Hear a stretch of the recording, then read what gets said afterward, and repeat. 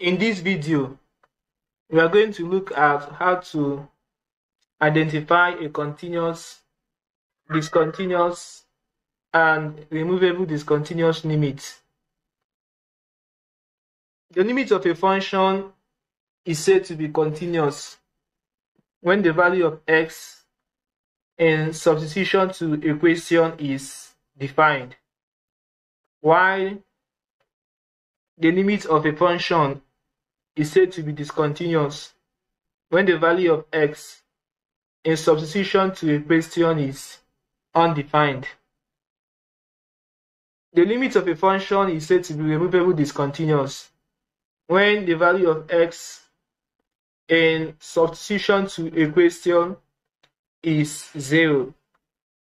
Now, having known these basic definitions, let's look at the example we have under this slide and solve it together.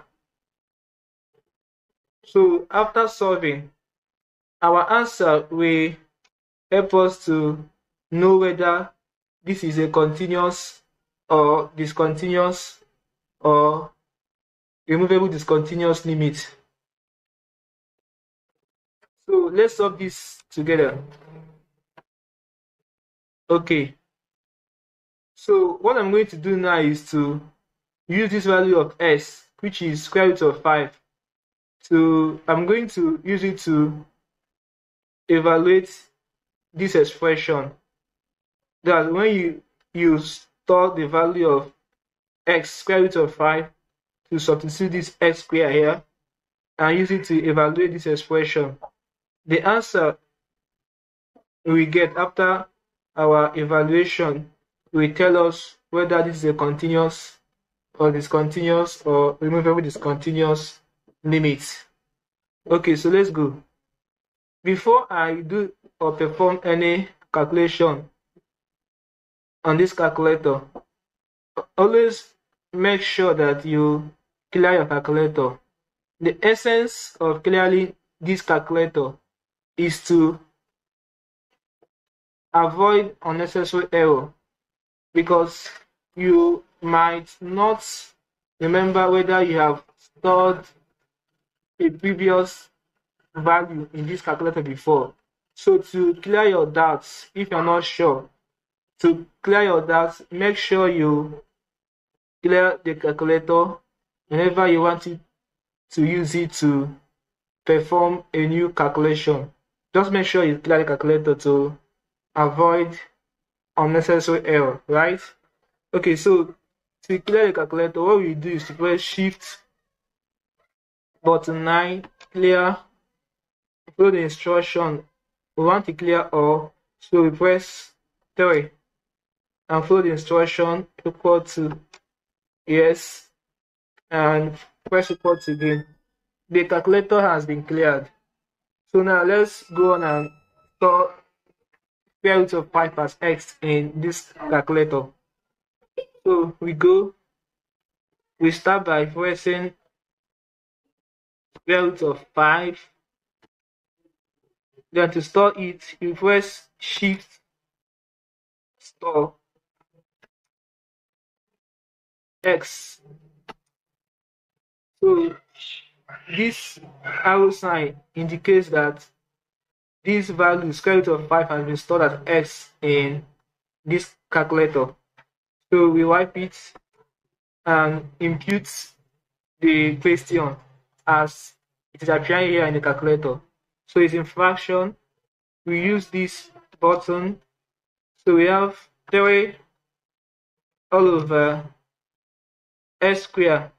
Now to bring out x, if you just press x, it will not come out, unless you press alpha first and this button x, it will come out.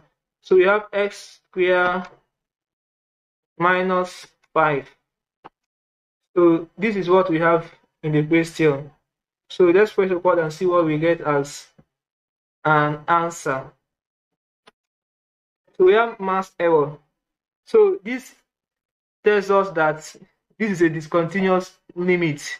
From our definition, a limit is said to be discontinuous when the value of x in substitution to a question is undefined. Now this math error is an undefined value, so it is a discontinuous limit. And didn't we did this and got a definite value like 2, 3, 1, 5, 5.2, 6.7 in that succession, as the case may be? This would have been a continuous limit. And even we did it and got 0, just 0, no point to the 0, just 0, this would have been a removable discontinuous limit. But since we did it and we didn't get a definite value, neither did we get 0, this is a discontinuous limit, right? So this is basically how you can know when a limit is continuous or discontinuous or removable discontinuous. It's as simple as that, right? So that's it for this class. I believe I explained this topic very well.